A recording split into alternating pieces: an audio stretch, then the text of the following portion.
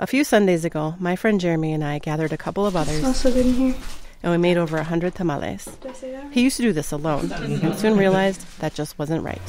Once I hit like tamal 50 that I'm rolling, I'm like, oh, this is hurting my back. I'm like pretty tired. And I've recently like have done this with you and coming out of that where I was like, oh, we're done rolling already? Oh yeah, because we're having fun. Yeah, this is amazing. This is quick. Yeah. It didn't take that long, really. A giant task became really small. Yeah, aw. Jeremy was born and raised in the Bronx and arrived in Minnesota in 2015. Now he's married and this is his home. Well, kinda. He was too homesick to really call Minnesota home. So he called his mom and he started asking her about her cooking. And he started to feel better.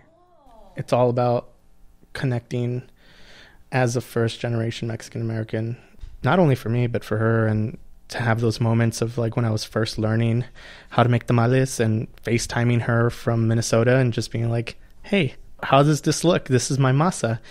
And with not very good connection or video quality, she can look at it and be like, you forgot the lard, didn't you? And I just like, yes, I did. Most every Mexican-American family has their own version, and most will insist theirs is the best. Families also have their own important rituals around making tamales, but most people can agree the important part is community.